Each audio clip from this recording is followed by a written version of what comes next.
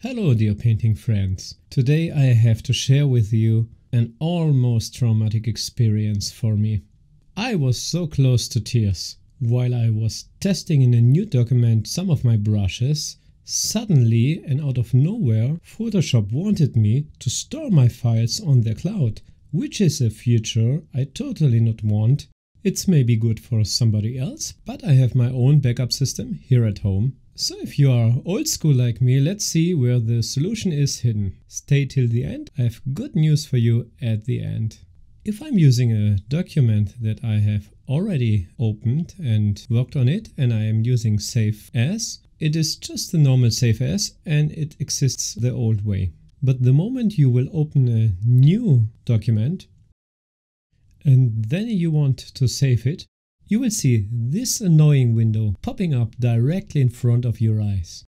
And even if you are choosing from now on your computer to save it, the next time when you are working on a new document, this pop-up will come again. Now jump to Edit, go to the Preferences, go to File Handling and find this line here, Default Save to Creative Cloud, and deactivate it.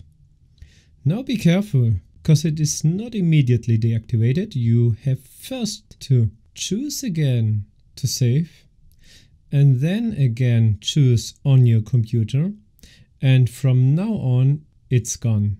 You will find yourself again in the freedom the old legacy Photoshop has given to you. I hope this helps. My brand new course will be out tomorrow about how to paint a digital landscape in a very painterly style. It will include a whole lesson about perspective for painters. Till then, what about these videos? Let's see you there. Bye bye.